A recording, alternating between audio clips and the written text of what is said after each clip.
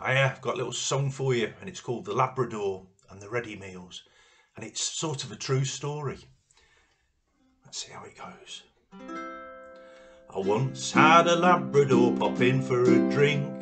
He didn't drink that much, but he ate the kitchen sink. He started on a ready meal, it was a cottage pie. He didn't warm it up first, and I really don't know why. Next he started on the all-day breakfast.